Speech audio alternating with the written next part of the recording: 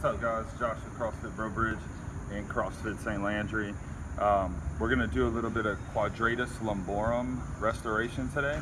Had a question from somebody yesterday having some pretty serious back pain, almost into the ribs, and upon touching it, it felt like a statue. So we need to get in here and we need to peel away some of this fascia. We need to restore the movement in that lumbar spine, and this is how we're going to do it. So I'm not going to do the whole thing, I'm just going to show you the technique, and then you can do the whole thing on your own. So what we want to get is one of these battle star, I think it is, balls. This one's super aggressive. If this is too much for you, we'll start with just a lacrosse ball.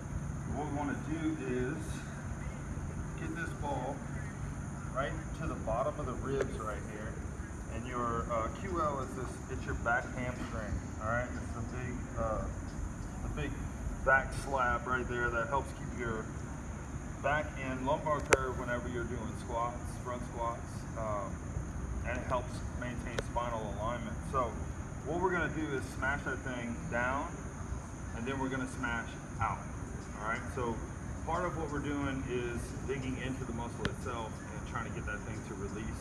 And then the other thing we're trying to do is actually separate the fascia layers from the muscle, so we get a little bit more movement in there. All right, so we're going to get the ball right up under that, oh Jesus, right up under that rib. Give yourself a couple seconds to kind of sink in there.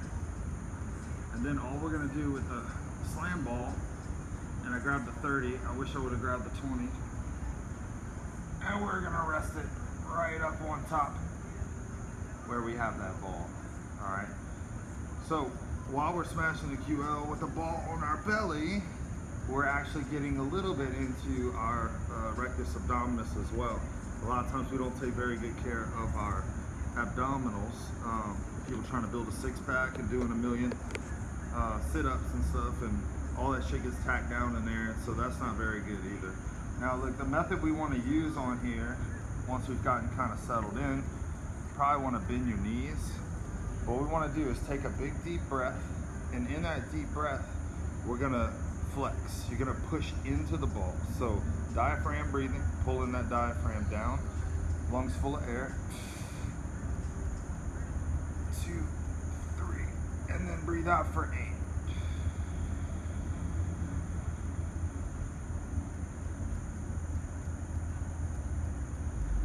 Good, so big deep breath in the diaphragm, letting that ball smash you between top and bottom. Hold that breath, squeeze tight, push into it, and then breathe out for an 8 count.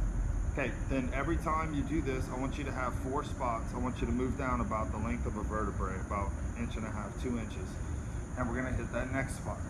We're gonna go all the way down the right, then we're gonna go over all the way down the left. Now your ending point is gonna be the attachment of the QL to the pelvis. So we're gonna be about right here.